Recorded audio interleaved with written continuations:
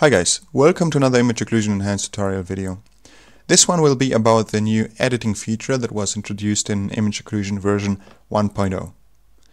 So in order to demonstrate this feature, I will first have to find a node which actually needs editing. And for this purpose I've prepared a node which comes with a lot of mistakes on it. And in this case, for instance, we have a wrong header or a typo in the header. We have three different shapes that are not covering their corresponding labels properly. We also have one label that is not covered at all, and then we have a custom label down here which is pointing to the wrong structure. Okay, so let's see how we can modify each of these things so that we can correct the mistakes. First thing we have to do is go into Anki's editing screen, which we can launch with the E key. And in here we will be presented with a new button which will launch Image Occlusion Enhanced in editing mode. Now this user interface should be familiar to you. It's pretty much the same as when you're adding an image occlusion node. The difference lies in the buttons down here, which we will go over very soon. But first let's see how we can change that header field that had the typo in it. This is very easy. You just have to switch to the Fields tab, and any mistake or anything you modify in here will then be applied to all of the nodes that belong to that specific image occlusion node set. So let's see what will happen if we now click on the Edit Cards button. As you can see, the mistake was corrected, and it wasn't just corrected on this specific node or card, but it was also corrected in all of these different cards that were generated in that specific set. So once again, to reiterate, anything you modify when editing a node will be applied to all of the image occlusion nodes that belonged to that set. So in this instance we had 5 different nodes that were generated in image occlusion, and all of these nodes were now updated with the new corrected header field. Okay, let's go back to this and see if we can edit these mistakes here with the shapes. So once again we head into Image Occlusion Enhanced Edit in the editing screen of Image Occlusion Enhanced, and what we now have to do is just modify these existing shapes, put them into the right position, and if we then click on Edit Cards, all of these mistakes should now be corrected on all of the nodes that were generated in the image occlusion set. So the thing about editing existing nodes, and one important thing I want to state, is that as long as you preserve the existing shapes, as long as you just reshape them, modify them, change the color, then that card that is corresponding to that shape will also be preserved. Now if you delete an existing shape and replace it with a new one, for instance, or redraw it, then that will delete the existing card that goes alongside with it. So each of the shapes in editing mode actually represents the card that was generated based on it. So if you want to preserve your scheduling information for that specific card, you just have to make sure to preserve the image occlusion shape. Okay, so let's see how we can change this here, how we can draw a new occlusion shape over it. And this works in the same way as with when adding image occlusion nodes. You just have to draw a new shape over it, and if we now click on the Edit Cards button, the add-on will prompt us to confirm this action because the number of shapes was changed. And in this case it was changed in a way that will create one new card for this occlusion set. Okay, so let's confirm this and see what will happen. And yeah, as you can see, there is our new occlusion shape on the image, and that of course applies to all of the cards that were generated in that image occlusion set. The same thing also applies in reverse.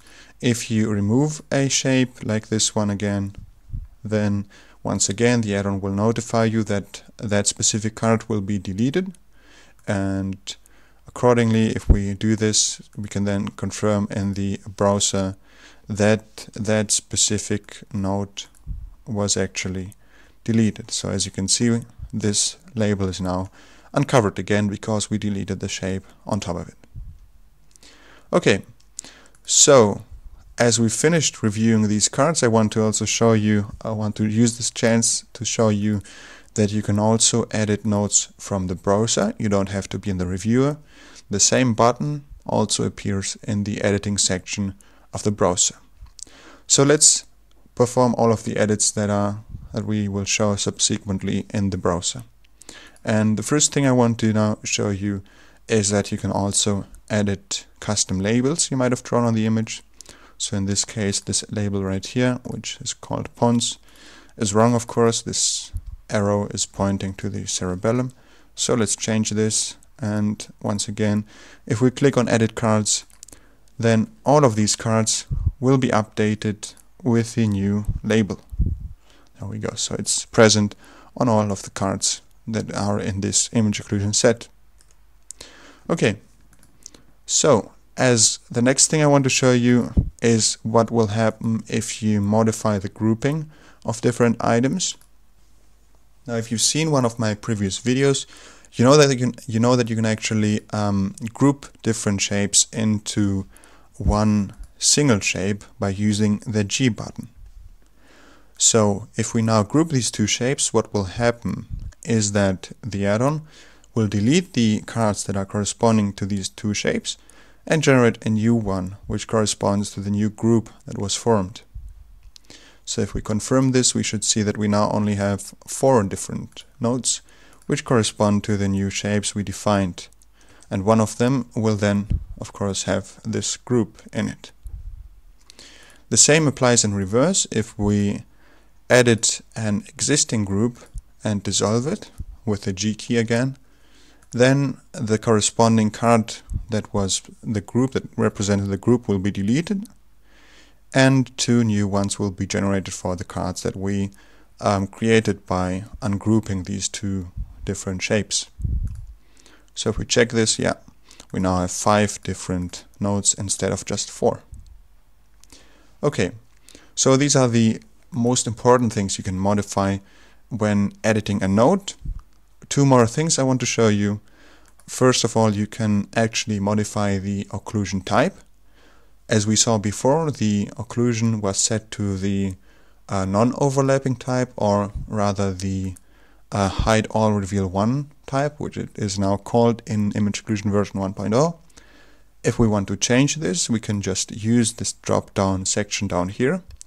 By default, this is set to not change the existing occlusion, so if you just edit cards without changing anything in here, then the occlusions will remain in that specific mode. But we can select any type of mode in here and change the cards to it. So let's use the hide one reveal all mode, which is corresponding to the overlapping type. Alright. So if we now preview the cards, we see that it is using the overlapping type where just one specific label is actually covered at a time on the question side. Okay, and the last thing I want to show you is that you can now actually also change the base image that is below the occlusions. And for that we just use the change image button down here on the left side. Unfortunately, the Anki is a bit unstable on the system, so I have to restart it. So hold on for a sec. Alright, so there we go again. Once again, if we go into the editing screen and click on the change image button, we can actually select a different image as the base image. So let's use this one. The important thing to keep in mind when changing the image is that the existing shapes will all be preserved. And if the base image that we had before was larger than a new one, then of course the shapes will be outside of the field of view of the image. So in this case, changing the image didn't really make much sense because the image here is a completely different one, with completely different information on it. But if I remember correctly, then one of the shapes down here at least covered the hippocampus. So let's say this shape down up here used to cover the hippocampus. I don't think it actually did cover the hippocampus, but let's say it did, and we just wanted to preserve the scheduling information on that card. That what we can then do is just delete all of the other shapes and also delete the label, which doesn't really make much sense down here. And then we can just move this occlusion on the hippocampus. Now, of course, this will change a lot about the image, and accordingly, we will see that this will delete 4 of the cards, the 4 shapes we just deleted, and won't create any new one because we just reused an existing shape to cover up this label down here. So let's confirm this. Now, as you can see, we just have 1 occlusion left, as we would have expected. Okay, I think that's the most important things covered. One of the important notes I wanted to add about this is that editing existing nodes only works with the new Image Occlusion Enhanced node type that was introduced with version 1.0 of the add-on. If you want to edit older cards, older nodes that you might have created with older versions of Image Occlusion Enhanced or even with Image Occlusion 2.0, then you have to perform a very specific procedure to actually make them editable. Now, this procedure is documented in the Image Occlusion wiki, but I'm gonna try to also release a video on this soon. But as far as editing nodes that were created with the new version of the add-on is concerned, this should be covered with this video for the most part. I'm also going to release a new video soon about some advanced editing features, which I didn't have the time to cover in this video. But yeah, I hope this served as a good introduction to editing nodes, and I hope to see you soon in one of the next videos. Bye.